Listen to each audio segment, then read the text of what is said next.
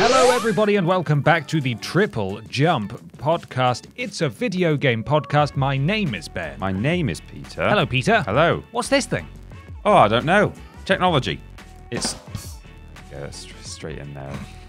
Fantastic. Didn't even wait for a punchline. No. Just couldn't resist. I thought we might wait until someone did a funny, but, you know. Nope.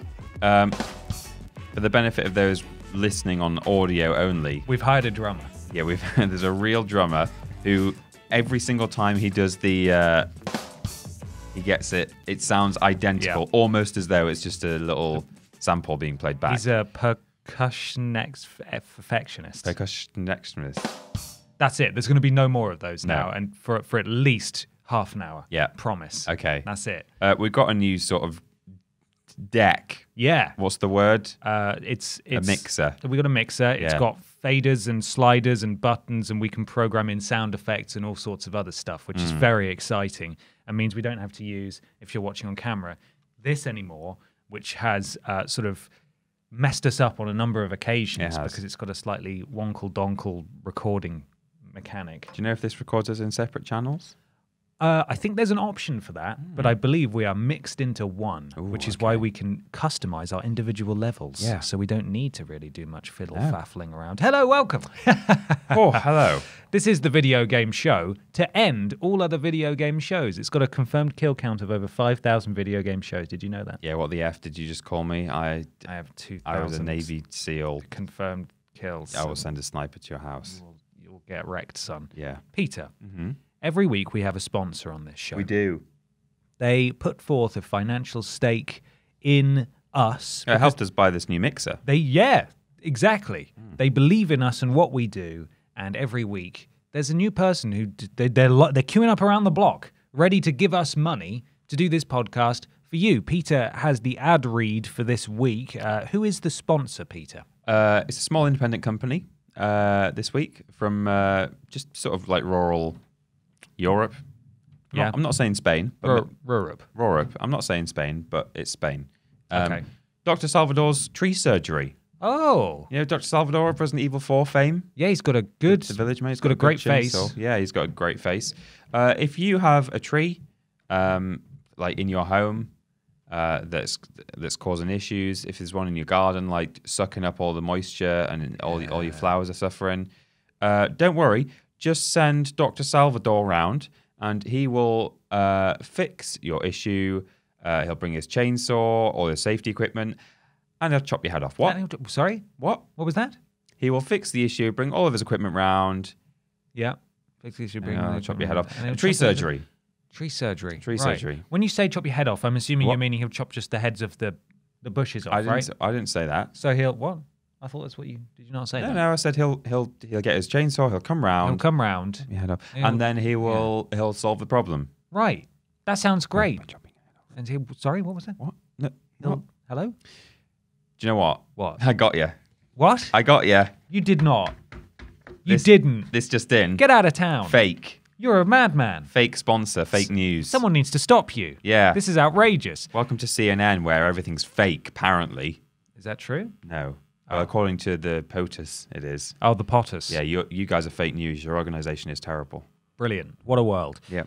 The real sponsors are, of course, the patrons over at patreon.com/Team TripleJump. We have various tiers over there, financial tiers, where you get different rewards, like Worst Games Ever Early or joining in an exclusive Patreon Discord call every month. But if you are able to donate just $1 a month, you could feed Tiny Peter for a whole year. And also it gets you access to the podcast post where we ask for your questions. So if you want to ask questions, why not consider going to patreon.com/Team TripleJump, just as Banoffee did. Banoffee did. Banoffee did. Just as Banoffee did.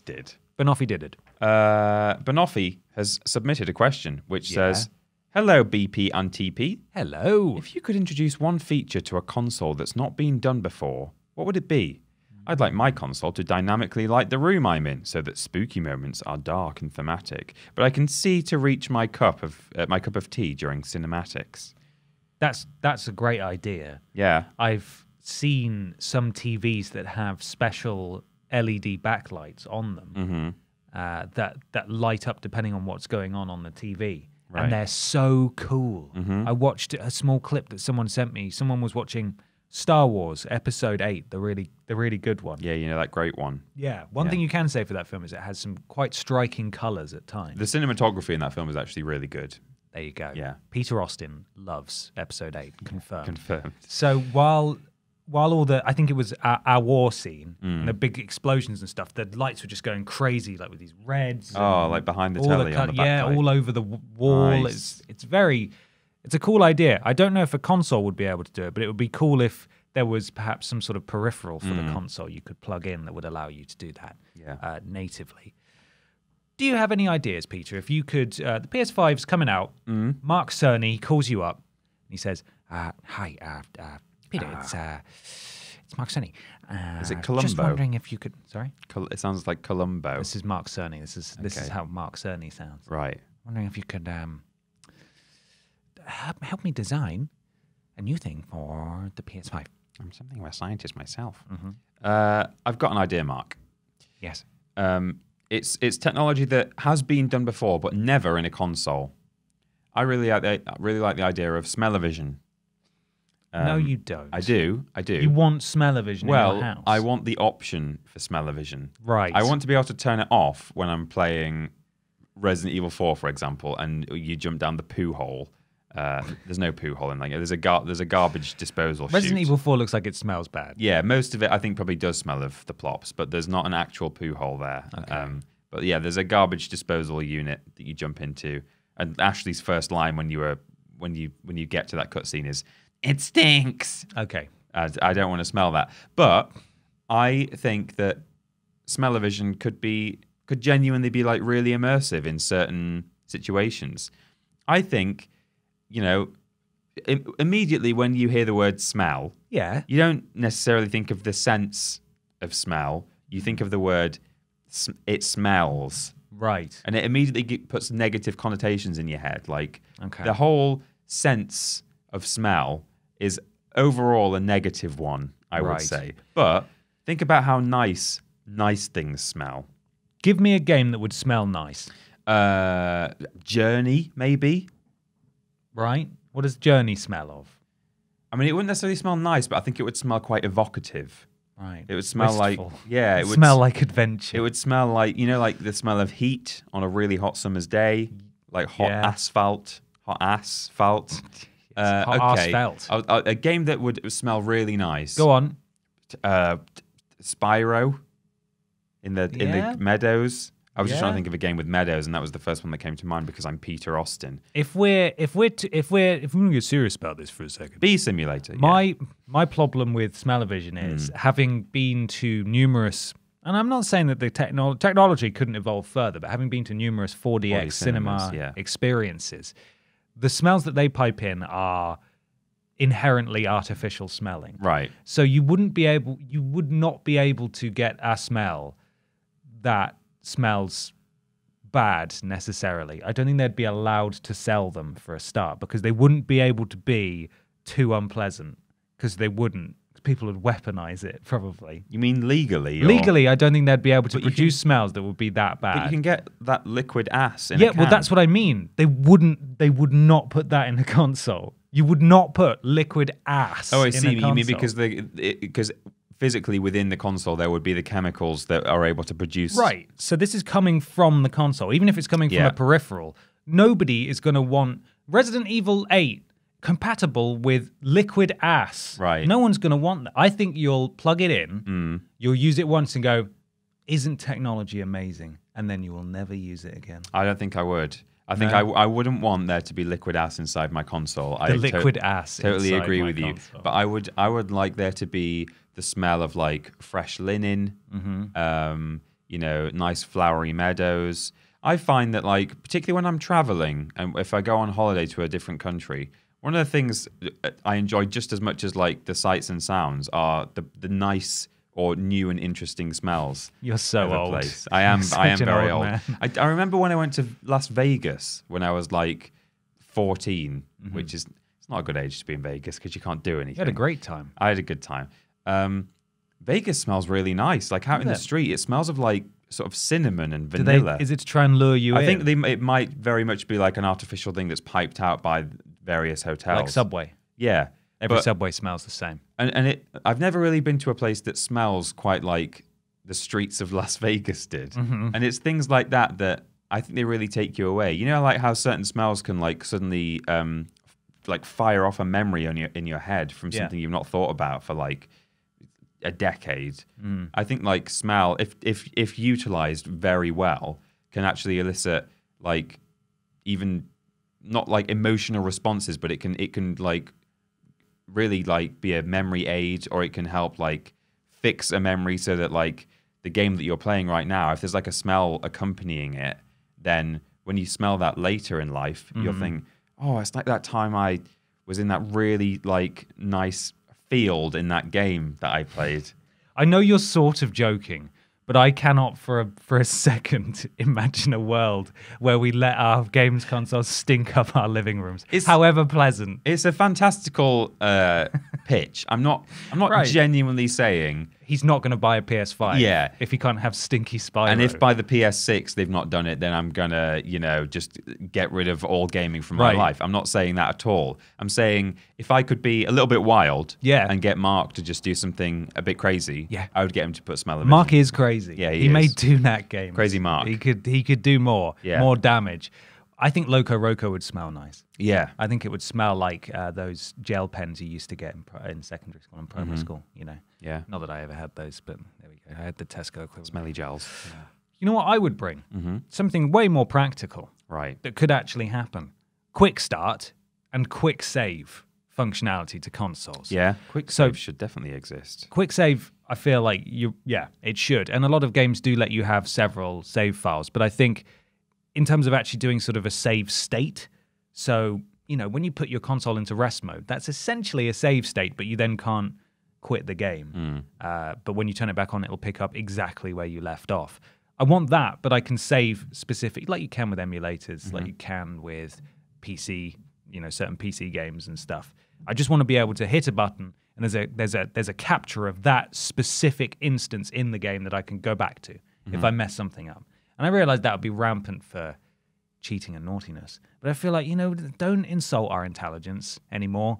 I want to be, if I want to do it, let me do it. Well, that's what Stadia talked about, isn't it? Aren't they? Yeah. They've sort of said that. And you can share those instances. with other you people. can share like an exact, a whole load of kind of parameters and an entire situation with like enemies over there. Yeah, like a perfect save state, essentially. Let's wait until they get more than 20 games on their platform first, and then we'll see. And the other one, Quick Start. This is something they actually showed off at the beginning of the PS4's life cycle. Killzone Shadowfall was one of the games to do it, where you would start up the game and it would be at the main menu within a matter of a couple of seconds. It didn't mess around. It let you just get straight to it and straight to the game. It feels like we've regressed massively, especially playing the BioShock collection. Borderlands is a really bad one for it as well. You've just got so much crap you have to wade through every time you start up a game. The audio engine, the physics engine, the developer, the publisher, the satellite studios involved, the license holders. It's all just this long parade of pre-game credits that no one cares about. Yeah. And it just stands in the way of playing a game. This is one of my pet peeves, actually. But it's the fact that we already saw how it could be at the beginning of the PS4's life cycle, and we've just regressed massively. Maybe on your first boot of the game, it should show those logos. Because I understand that those companies want, they want a little name check. But yeah, like once you've opened the game once on your console, it sort of ticks a box internally and goes, I agree. You have looked at those. It should be like a license agreement. Yeah. And ultimately, those companies don't deserve any more credit than the individuals who put the game together. And everybody skips those anyway, and they only get seen right at the end. And usually they're skippable nowadays. I think there was a period of time where credits were more often than not unskippable, or there was a benefit to watching them all the way through so that you kind of had to. You get like a secret ending. But nowadays, I very rarely sit and let the credits play out, kind of thinking, oh, but what if there's a secret thing? It could be a They special don't tend to thing do in that there. anymore. They're just skippable. The best one was Telltale, where you skip the credits and it says Telltale will remember that.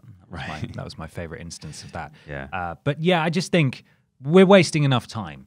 Can you not just let us get to the game, please? Yeah. They're talking about Spider-Man running on the PS5 architecture and there being no load times at all. When you're fast traveling between areas, you can just go to it and it's done. But how many Marvel logos am I going to have to sit through before I can even start the game up? Yeah. It should just be start application. Oh, there's a menu. Brilliant. We're ready to go. Don't waste my time. I mean, some of it is hiding loading, really. Right. I guess Loading part the of your main point menu is that like you crazy. shouldn't. Yeah, well, I agree, Yeah. but unfortunately, that's the case. Like the Crash Bandicoot Insane Trilogy ones, there was an update eventually where now you can pretty much skip past some of it anyway. Yeah. But initially, it was hiding a very long loading screen just to boot up the menu. Yeah.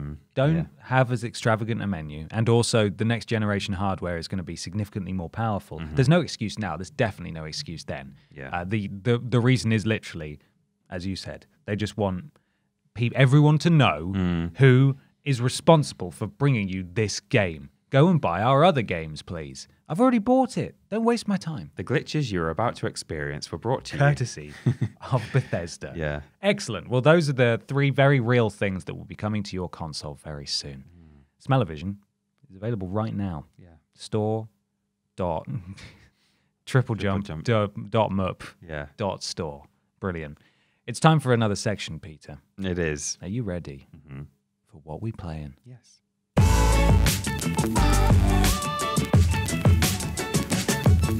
Peter Austin, tell me what we playing, by which I mean you, by which I mean Peter Austin. Right.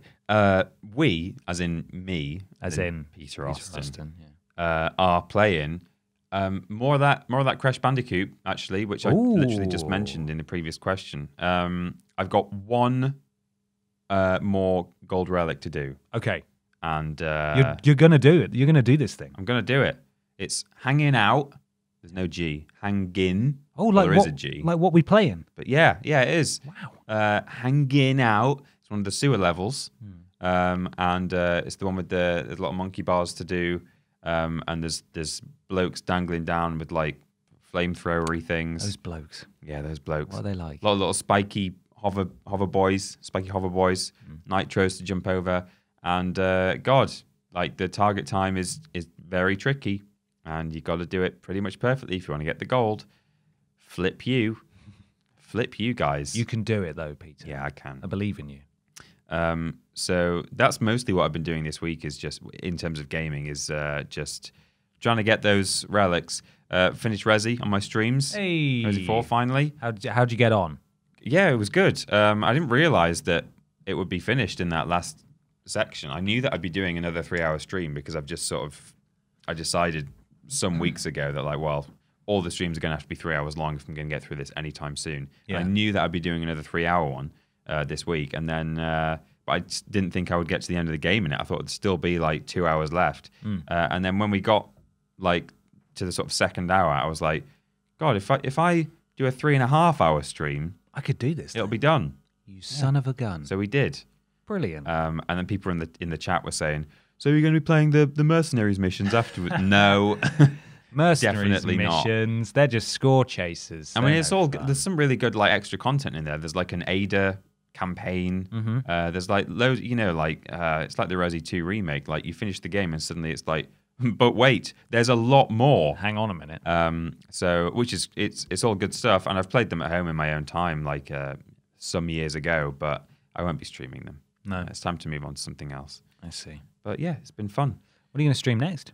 Oh, I don't know. I said I'd do a poll. I really have no idea. And people were doing suggestions in the chat and coming up with like things of wildly different categories. And like lots of people were supporting all of these different things, like saying, oh, yeah, play a creator game like, Planet Zoo or 2 Point Hospital. And then other people were saying, oh, go back and do some Spyro and Crash remakes. And then other, there's all crazy stuff going on. So got to even just choose a category first before I even decide on a game. It's tricky. But What if people suggested the game that if Smell-O-Vision existed for PS5 would smell the best? Yeah, which game would smell the best? And Peter won't play that Let us know because in he the wants the comments stinkiest game. Yeah. Stinkiest game. Let's go for that. Liquid Ass the game. Ben, Yes. what you play in? What I play in? I finished off BioShock at home. Yes, BioShock 1 BioShock 1. Excellent game. is very good. Very, very, very, very good. Really enjoyed it. And you know what? I can't really fault it. There are some bits that were a little tediums, especially as I'm now streaming it and I'm having to do them again. Right. But can I let you know something? Yeah. I think I might go for the platinum. What? Yeah, I think I might do it. What the trophy's like? Well, I've got to finish it on the difficulty above hard, and I'm not sure if that's available right off the bat. It might be. And also not use any Vita chambers. So get through without dying, basically. God. Which I think But should be possible. What happens if you die? Like, what happens? You just got to make regular saves. Right. So you can just No, but- reload. Oh, so you didn't just go and reload it? Yeah. In fact, isn't there an option? I think there's an option to turn off Vita chambers when you launch There the might game. be, actually, yeah. Or maybe only in the hardest difficulty. So yeah, I think you could probably do that so that it's not going to screw you over. Either way, it's not going to be a great deal of fun, but I'm thinking I might go for that. I was watching a speed run last night, for research purposes, and they were playing it on easy. However, and this may just be on PC, but they did point out that telekinesis is massively overpowered. Oh yeah, I've seen you can jump over all kinds of doors. You can, yeah. So if you jump on a suitcase, for example, and then use telekinesis, you can launch yourself up in the air and jump over barriers. Because the way that most of the game is constructed, which when you are aware of this, can, especially going straight onto BioShock 2, which I will talk about in a minute, can make it a little frustrating because this is just BioShock 1 gets away with it, but then when BioShock 2 repeats it, it's like okay. Where it shows you the way out, and then a big door comes down and says, "No, you've got to spend 2 hours here first, and then you get to leave." And you can just bypass that whole thing by just leaping over it, which I think is very, if I can do that, I'm going to do that. I'm going to give it a go. BioShock 2. They might have tweaked it though for the PS4 version. I don't know. Maybe it may not work, in which case I'll have to do it legit. Yeah, you Isn't will. that horrifying? BioShock 2. Hey, it's good. God, I thought you were about to say hate it. No, I like it. It is good, isn't it? I think it is good. Yeah. It is very much the definition of what we were discussing the past couple of weeks, where it's more BioShock, which isn't a bad thing. Obviously, it suffers in some senses purely because BioShock was so magical, because it was kind of the first game to explore those kinds of themes, going to Rapture for the first time. Yeah.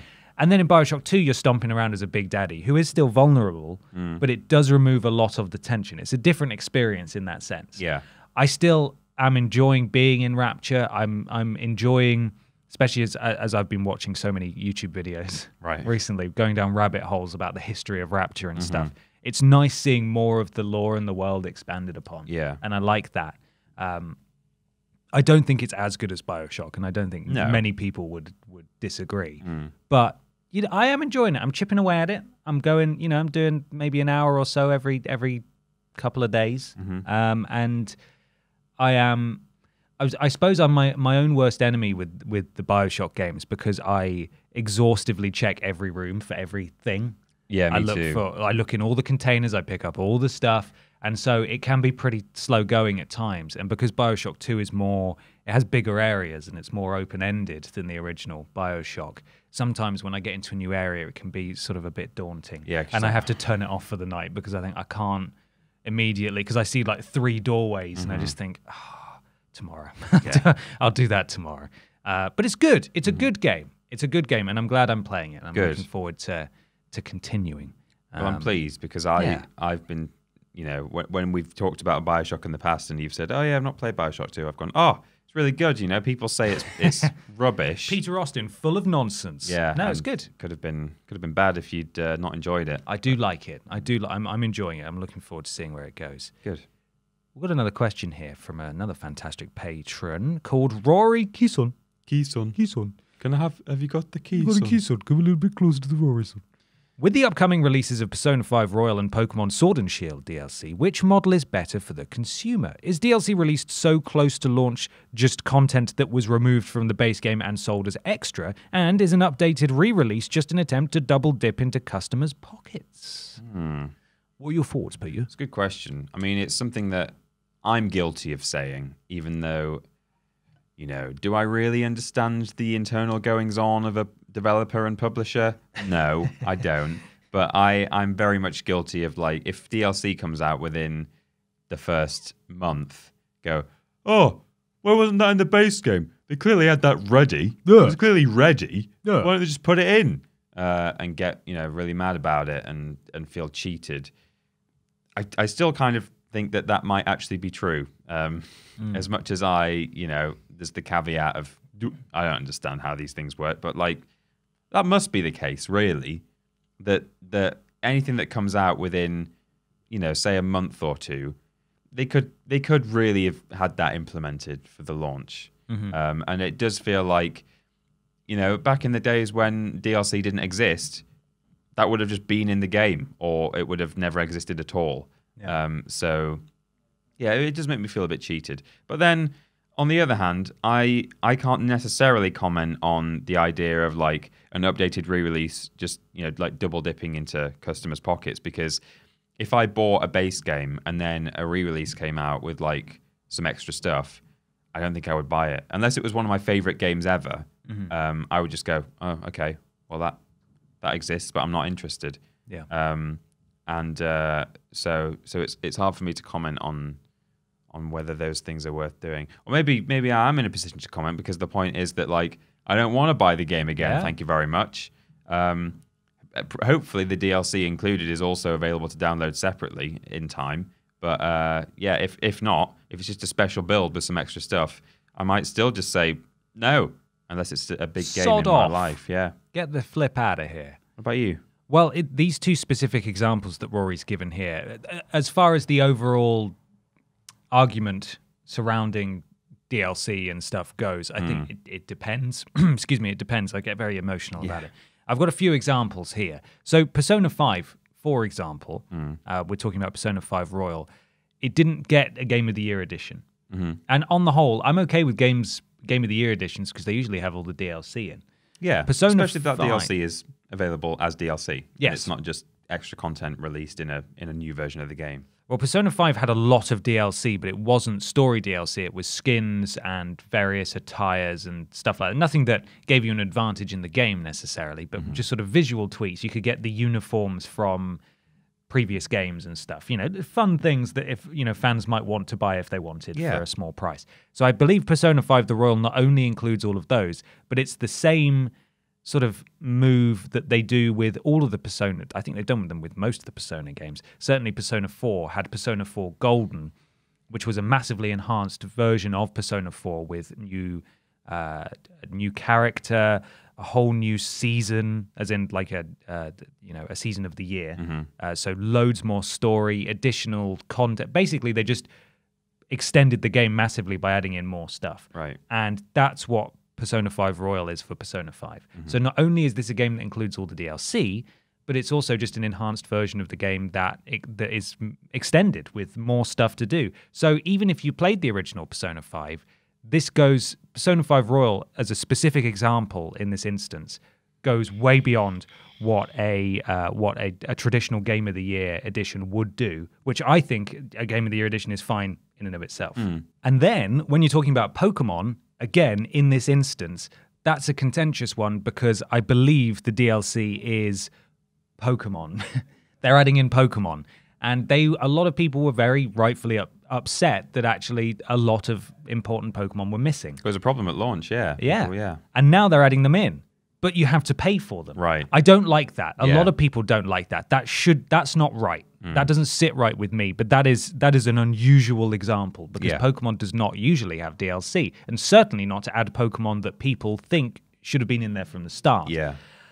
If you're talking about early launch DLC, you can't really go much further wrong than Mass Effect 3, which had a party member that was DLC at launch, which had its own quest line and played into the whole story. And if you didn't have it, which I didn't, you just didn't experience a good portion of the game. And it was available immediately. The argument absolutely could be made and was made that character should have been part of the game. DLC that early is not usually a good sign. No, DLC at launch is always... DLC at launch is never excusable unless it's cosmetic. You know, little things. Even then, it's a bit like, well, okay. Couldn't I have earned this in game? You know, I understand pre-order incentives and so on. However, swinging things the other way in the interest of balance, if you want an example of DLC done right, look no further than Borderlands 3, which not only is doing live service stuff, which I'm not a massive fan of, so there was a Halloween event and there was a Valentine's Day event as well, but when you get the season pass, what they are working on now, as well as having a team obviously to fix stuff that's going on and adjusting the game, they are making the big story DLCs. And the first one came out at the end of last year, as I spoke about on the podcast, the Handsome Jack DLC, which was excellent, and it was about 4 to 5 hours long. That's a good DLC. It came out a few months after the launch of the game. They've clearly been working on that since launch. Right. And then you've got more to come in the future as well. That's how to do story DLC, in my opinion. So I feel like Borderlands 3 needs a shout out as an example of how DLC can be done right. Mass Effect 3 as an example of how DLC can be done wrong. Yeah. In this instance, Persona 5 Royal is a good thing because it's a more enhanced version of the original game. And, you know, people who've never played Persona 5, this is the definitive version to play. But Pokemon is not good. I agree.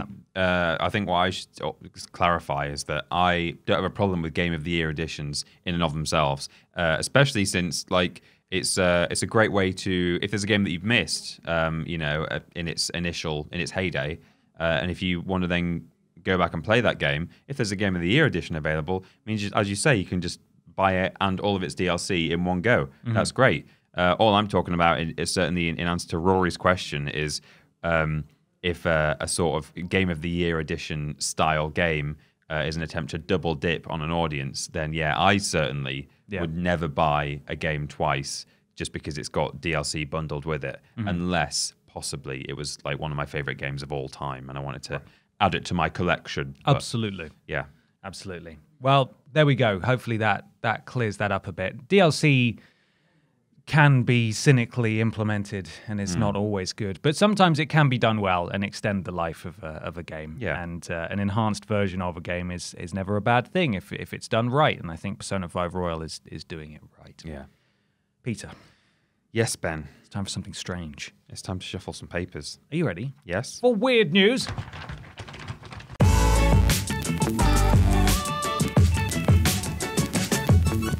It's time for weird news. It is. Have you got some weird news? I've got some weird news right here. Go on then. It's from Polygon. Patricia Hernandez. Okay. Thank you, Patricia. Spider-Man artist explains how he designed Peter Parker's nipples and bulge. Brilliant. Yeah. Can't wait. Tell me all about it. Okay, here we go. It's actually a very long article, but about halfway through it goes off on a tangent about other video game nipples. Oh, so brilliant. Fortunately, I only have This to is important stuff. read half of this. Every video game is composed of a million little details that someone, somewhere, had to make a decision about. And in Marvel's Spider-Man, which lets players sling around in Peter Parker's underwear, it means that someone had to decide how to depict Spider-Man's nipples and butt. Midway through February, environmental artist Ryan Benno made an amusing viral tweet about the process involved in designing a video game character. Video games are great because somewhere, right now, there are artists in a meeting room debating whether to have a character with nipples, what possible options to explore varying nipple looks, it says. Okay. What options to explore varying nipple looks. And how out of scope or out of tone are nipples, he wrote, speaking generally. Former Insomniac character artist Xavier Coelho Costolny Brilliant. riffed on the thread, revealing that he sculpted Spider-Man's nipples and is likely the only game developer on Earth who can say that. Coelho Costolny, I'm going to have to say that a lot, is also responsible for Peter Parker's 3 chest hairs, he tells Polygon. Wow. Great. In an email, he explained that all suits in the game, including the infamous undies outfit, had to get the green light from Marvel. Marvel, in turn, sometimes gave the studio incredibly granular feedback on what Spider-Man should look like. To his surprise, however, Marvel didn't really interfere with his bare-chested Peter Parker. For that suit, Coelho Costolny told Fanbyte that while he didn't design Spider-Man's model, he was responsible for the character's muscle detail, skin texture, and the particulars of his anatomy. But to get Peter Parker's nipples just right, Coelho Castolni told Fanbyte that he had to use plenty of shirtless references, including even looking at himself in the mirror. Wow. Speaking to Polygon, he also added that he'd also had to think about Peter Parker's briefs for the undie suit as well. For instance, he had to decide on how high the underwear rode on Spider-Man's hips, and whether or not the briefs had any wrinkles or flaps. The resulting design depicts Peter Parker in unwrinkled, low-rise trunk briefs, which show off the V-shape of his lower abdomen and the dimples on his lower back. How specific does this get? Well, Coelho Castolni had to determine the stitches on the boxes because, as it turns out, some stitch patterns are considered intellectual property. Oh. Which is crazy. We're nearly there. Okay. Picking Spider-Man's boxers also comes with another minute yet important decision. What does Peter Parker's bulge look like? Right. Getting the right balance between what's visible and what's not was tricky, he says. I settled on a bulge that was slightly larger than what's visible on the advanced suit, he says, referencing the primary costume that Spider-Man wears throughout the game. The logic there being that he didn't have as much constriction or support, so things would be a little more free to move around. Yeah. He also notes that observant fans may notice the undies suit gives Peter Parker a perkier derriere. Peter Perkier. We did it. That was just me being shameless about adding some beefcake, he adds. Fair enough. The article goes on, but we will end on beefcake. Brilliant. Well, that is weird. A thorough breakdown there of Peter Parker's body. Way more detail than anyone could have ever imagined. Let's objectify Peter Parker. Well, he's not real. No, he's not. So it's fine. So that's fine. Yeah, we can objectify That's what I'm saying. Anyone. Because that makes it fine. Yeah. Would you like some weird news? This is from Nintendo Life, we know that one. Nintendo customer support goes above and beyond for 95-year-old grandma's busted Game Boy. Oh. A heartwarming tale is what it says underneath. A heartwarming tale. Are you ready? Yes. A story has surfaced online over the past few days telling the story of a 95-year-old grandmother in Japan who received a pretty heartwarming response from Nintendo's customer support team. The grandmother's daughter, 70-year-old Kuniko Susaka, has I know, old, right? Yeah. Really old. Well, people can be old, can't they? Has shared the story in a recent print edition of Japanese newspaper Asahi Shimbun. Yes. She notes that her mother always had her Game Boy with her to enjoy games of Tetris, but when she reached the age of 95, her health started to decline and her Game Boy stopped working. Presumably that was those two... They're unrelated. They are related, right. Presumably. Running out of battery. It's like the grandfather clock that stopped when the old man died. Yeah, real. Kuniko struggled to find any stores selling new Game Boys or anywhere that could fix the broken system in her hometown of Chiba, but her son mentioned that Nintendo offered excellent customer support. As it happens, when her son used the phrase kami tatao, meaning God support or divine interaction to describe this excellent service, Kuniko misunderstood, thinking he actually said the word kami, meaning paper, which is relevant. Right. It is relevant. This resulted in Kuniko sending her mother's Game Boy to Nintendo in the post, along with a written letter. Within a week, she received a response from Nintendo's customer support team, who said that they didn't have the necessary parts to fix the machine either. Instead, they found a brand new Game Boy in a warehouse and sent that along with a letter which wished the grandmother a long life. She's already had one. Yeah, give Wish it up to someone else. You're going to feel bad right now. Oh. The Tetris-loving grandma lived until she was 99. Kuniko said, up in the sky, she's thankful, I think. She's playing Tetris in heaven now. Yeah, a heartwarming tale. That was a heartwarming tale, especially when the grandma died at the I end. liked it when you took the mick out. You were like, haha, I bet she's had more. She should just die. And then she did. And then she actually did. No, this is a slightly older story, obviously, but it's just surfaced. Right. Isn't that lovely? It is. And a little bit weird. Yeah. The right mixture of weird and lovely, from bulges to dead grandmas. The notion that someone can have a daughter who's 70 years old it took me by surprise, that's all. Yeah? Even though I knew she was 90 in the story. She had a bab when she was 25.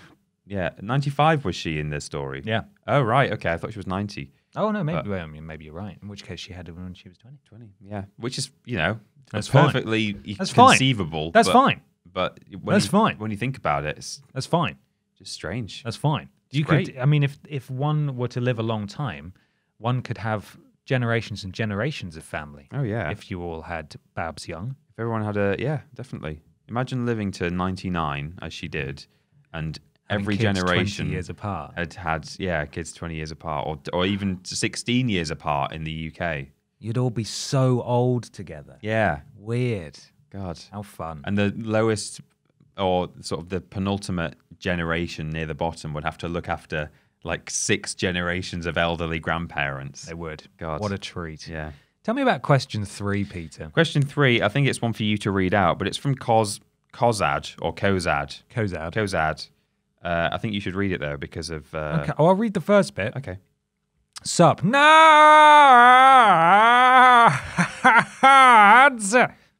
We should have that on the mixer, maybe. No, we don't want that. Nobody wants that. This is something that I'm sure someone has asked before and has been answered, but it's seriously something that I always think about when someone starts talking about video games, and that is, have either of you ever just come across a game that you had no idea what it was or about, but it became an all-time favourite? I just remember going to Blockbuster, I'm not old, you're old, around 5 or 6 years old at night, and picked up a random game. I know it is actually 5 or 6 o'clock at night, and picked up a random game called Second Sight for the PS2. I didn't realise how much that game sucked me in until I started to see the sun come up at 6 a.m. I've never gone back to play it again, just because in my head it was amazing and I don't want to ruin the memory. Thanks for the lols, guys. Lol. Keep it up. Kozad from the US. Thank you, Kozad. Kozad went to the store at 5 or 6 o'clock. He's not old, you're old. Yeah. I don't think I ever bought a game from Blockbuster. I used to rent them from Blockbuster. I've never really rented video games in my life. You know, No. I did it a few times when I used to cycle into my local town and rent a game from Blockbuster for the weekend and then cycle back. Then I'd have to bring it back again. It cost like £6. Yeah. Quite reasonable, actually. Well, because I used to be more of a completionist than I am now, so I hated the idea of having to give a game back after like a weekend. That sounded like a horrible thing. Don't make me do it. Yeah. Okay, well, games that we didn't really know about and became all-time favourites. I've just thought of one, actually, that's not in my notes. And it's already come up twice in this podcast, but I've just realised Resi 4 is like the epitome of this for me. Yeah, It was given to me for Christmas, and I had no idea that it existed. I knew what Resident Evil was, but I wasn't really like keeping up to date on the latest happenings in the gaming world. Didn't know this thing existed. It arrived at Christmas, and it is one of my all-time favorite games. So that is exactly what this question is asking for. Excellent. But the ones I did write down, Halo Combat Evolved. I remember. Yeah, I remember going around to Hip Hop Happening Peter's young uncle, who's like a very much older brother, his house, and he'd just got an Xbox. What is that? It was insane. It was this new thing that had come out, an Xbox. He had to arrange all his furniture around it in the living room because it was so massive. Yeah. And he lived next door to my grandparents, so we would sort of go around to kind of both houses at once whenever we visited. And I was at my grandparents' house next door, and my brother had gone next door to my uncle and was playing on, I didn't know what they were playing on, but I then ventured round after about half an hour, and they were playing Halo. They'd already booted it up, so they were just midway through as I walked into the room. And I remember really vividly them killing one of the elites, which are the sort of large humanoid Covenant aliens. And it was in this sort of dark room, and there were all these plasma rifles going off, sort of illuminating the room. And as this elite died, it did this long, drawn-out scream that it only does occasionally. It just sort of went, oh!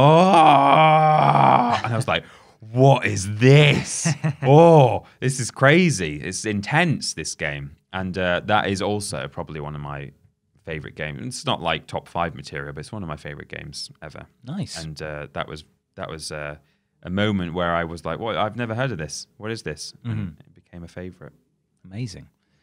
Similarly for me, in terms of your story with Resi 4 was as I've said numerous times, so I won't go into detail, when I got Final Fantasy VII from Electronics Boutique, and my mum picked it out of a bargain bin and gave it to me and said, "What do you think of this? It's got 3 discs, so there's probably a lot of game to it." Yeah. And I took it home, scared the crap out of me. Certainly did. Didn't touch it for a while, and then dove back in and absolutely loved it. So that was definitely one that I got that I just didn't really know I didn't know anything about. In terms of one that I didn't know much about, but then ended up having one of those experiences playing it until the sun came up, was COD 4, which I was reading gaming magazines at that point quite reliably. Every month I'd get the magazine that I read. And I'd heard it was good, but, I'd never really played Call of Duty before. I'd played Call of Duty 3 on my friend's Xbox 360, but that was about it. And then COD 4 was just this absolute tour de force that no one was really expecting to be that good. And the multiplayer online was insanely good. Like certainly nothing the PS3 had ever seen, really. And so my friend had been playing it for a little while, and I went to his house to stay the night, and we went into town to get the game, and bumped into... I wasn't 16, so I couldn't get it. Right. I think I was 15. And so they wouldn't sell it to me. You actually tried to get it. Tried to get it, wouldn't sell it to me. So then I stopped. One of my teachers was in town, right? And I stopped him and said, "Would you mind? Could you help me?" And he was like, "Yeah, absolutely." And he came in, but he went up to the counter with me and said, "This is one of my students. He is 16." And they said, "That's not how this works. We need to see ID, or you need to buy it for yourself." And he went, "Well, I tried." And I was like, "For God's sake, that didn't work." And then. So he broke the law by doing that, and then didn't even go as far as getting you the game. He totally half-arsed it and ruined it. And then we bumped into one of my friends who lives in that town, and he was one of those cool, rock and roll metal kids who hangs out, with all the people who definitely should know better and who are in college or whatever. Yeah. UK college, not American college. And I've never met this guy in my life. I gave him £40, and he walked in, nonchalant as anything, then walked back out with the game, walked past me, and I was like, "Where's he going?" And he was just going around the corner, and then he gave it to me. Oh, God. I was like, and that's how I got my copy of COD 4. Then I went and I played the multiplayer all night until the sun came up. Fantastic. And it was amazing. Good game. It was a fantastic game. Another quick one. I randomly picked up a game called, I've waxed lyrical before on the podcast about Stronghold, the PC castle building game. Just picked that up off a shelf once from Game. We used to go on the weekends into York sometimes, and I would always just sort of try and spend money on a game. I didn't really want to leave the game shop without buying something. Right. And they had a PC section, and I just saw this thing. I was like, oh, don't know what this is, but I'm not leaving here without spending 20 quid. So bought that, and God, love that game so much. Still love it. It's isometric. It looks pretty grainy and horrible now by today's standards. It's like an old not Civ game, Age of Empires game, right? In looks, but God, great game. Love it. Excellent. Oblivion. That was one that I knew about and was very excited for. But in terms of staying up all night and playing it, I went to my friend's house. We had 2 TVs in different rooms, 2 crappy, CRT TVs. Played Oblivion all night. Brilliant. Yeah. Used to play Oblivion separately in our own homes, then go to the park to kick a ball around, because you got to get exercise. Yeah. It's important. And we would just sit there or stand there and idly kick the ball towards one another with no effort involved, and just recount what we'd been doing in the game and the experiences we'd had along the way. Oh, magical. It was magical. What a magical time. Games don't do that anymore. No. It's not because games are worse, it's just because I'm worse. Right. Yeah. Life goes on. Things change. Let's move less on. imaginative, maybe. Don't you dare call my imagination into question. It's Could a non-imaginative person do this? I don't think so.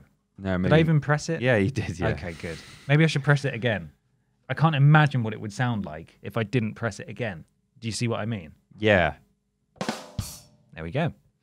You've got one more, by the way, to use before the end of that. We need a quota, really, don't we? So we don't do. Go overboard. Yeah. It's time, Peter, for a big discussion. Yes, it is.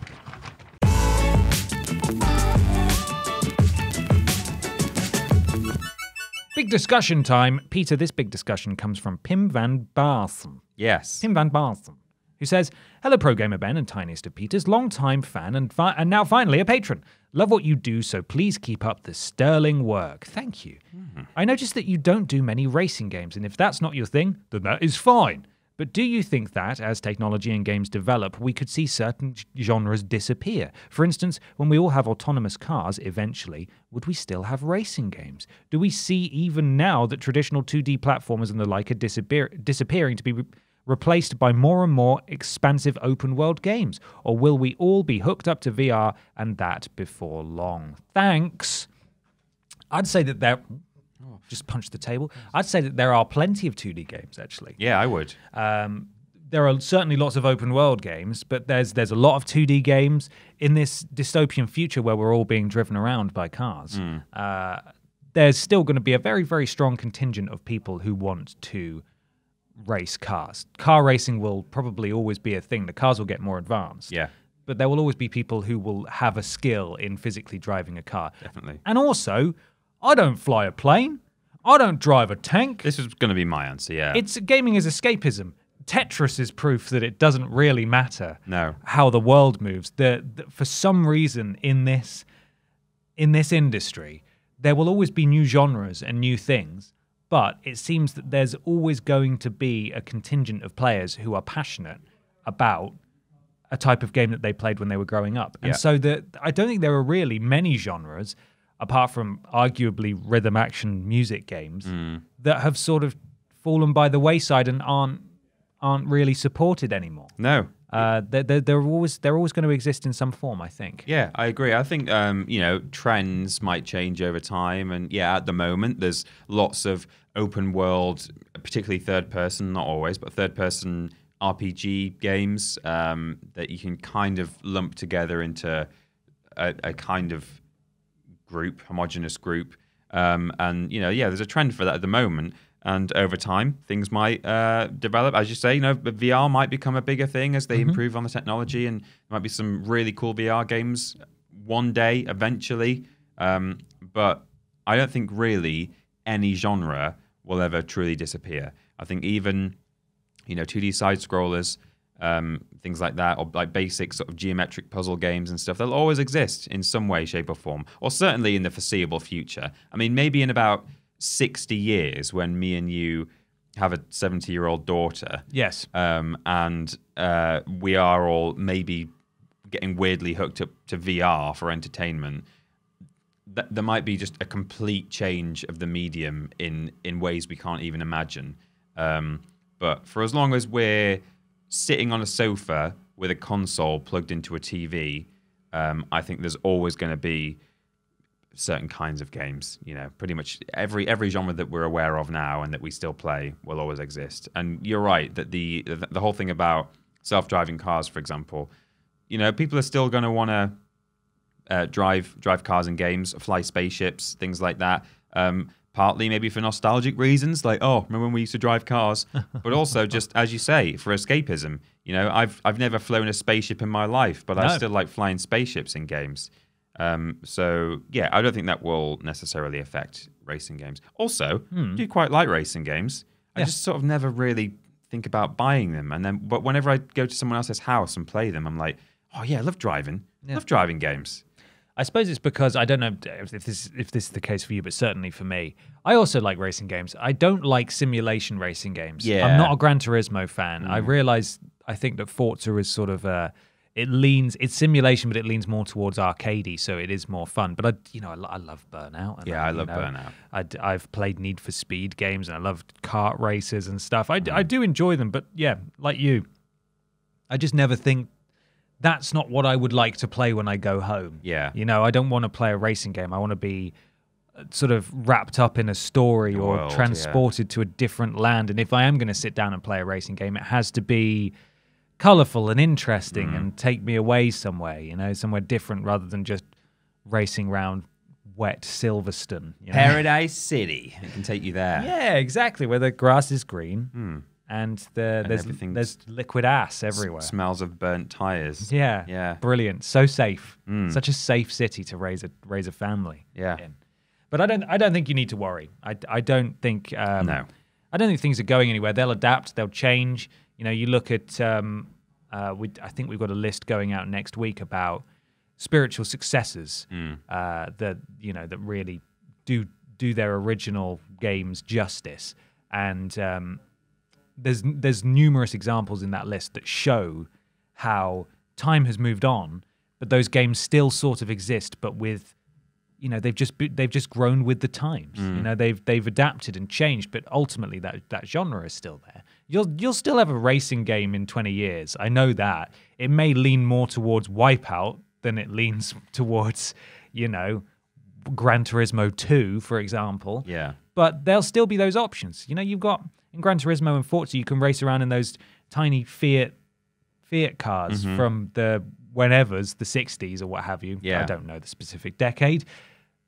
And you will probably still be racing those against the latest jet-powered cars. Yeah. You know, in the future as well, just because it's fun and there's variety and it's great. You know? I wonder if self-driving cars will actually end up with people feeling. I love driving in real life, right? Right. And if in 20 years' time, it's actually quite difficult to get hold of a regular car anymore, and like it's almost like the thing where, no, you should be in a self-driving car now, it's much safer.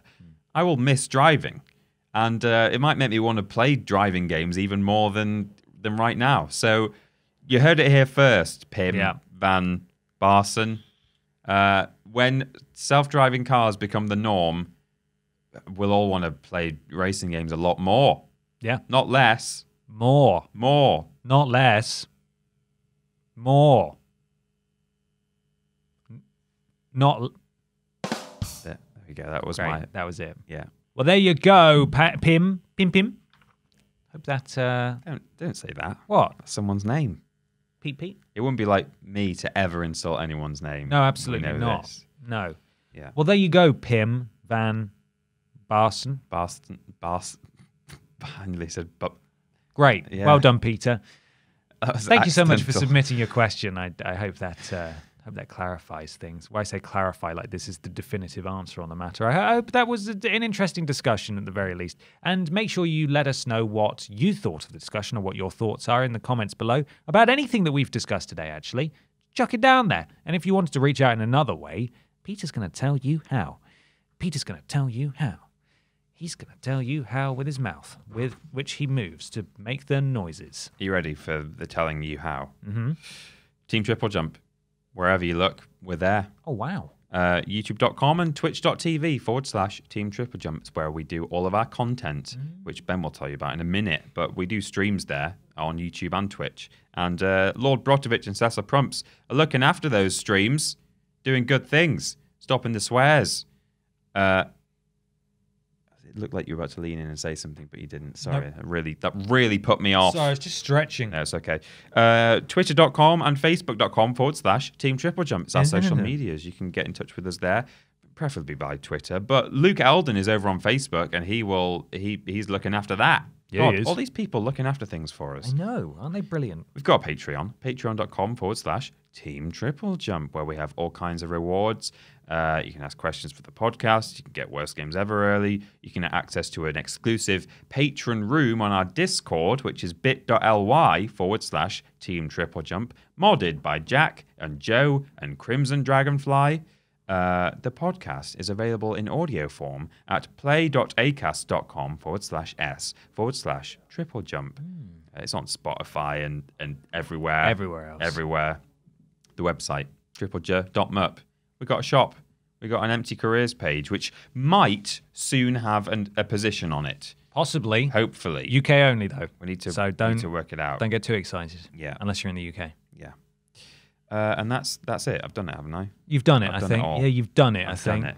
Done it. If you'd like to follow us on Instagram, you can do at @PeterAustin and @BenPotter20. On Twitter, @ThatPeterAustin and @Confused_Dude. We do lists every Tuesday and Thursday. No lists this week, apart from one that I'll talk about in a minute. Streams every Monday, Tuesday, and Thursday. Monday and Tuesday being solo streams on Twitch, and Thursday being a joint stream, Blaze It, on YouTube. Worst Games is fortnightly. It's not a Worst Games week this week, but it will be next week. Friday is when patrons get it. Sunday is for everybody else. The podcast is every Saturday. Of course, you know that. You're listening. And we do sort of bespoke shows every other week or so. This week, we've got a Rules Boss episode going out. We have. In fact, no, it's gone out. So you should go and watch it. Yes, because it's Saturday today. It's done. Yeah. Go see it. Additionally, we did a Hugo list. Did a Hugo list. It is on Spider-Man games. Every single Spider-Man game ranked from worst to best. Every one of them. Every single one. Written by Fleep, who's brilliant. Does all our long lists. Fleep is great. Fleep. Done all our long lists. Do a Fleep. And that's available on the channel now, so go watch that if you want to see some Spidey goodness. Love a bit of Spidey. Spidey talked about Spidey earlier. Yeah. With his nipples and bulge. We did. Great.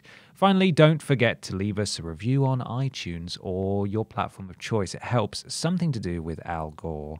Al Gore's rhythms. Al Gore and his rhythms. Yes, Peter, what's today's sponsor? Dr. Salvador's tree surgery. Hey, is there a branch just getting all up in your business? Just it's coming in from Mr.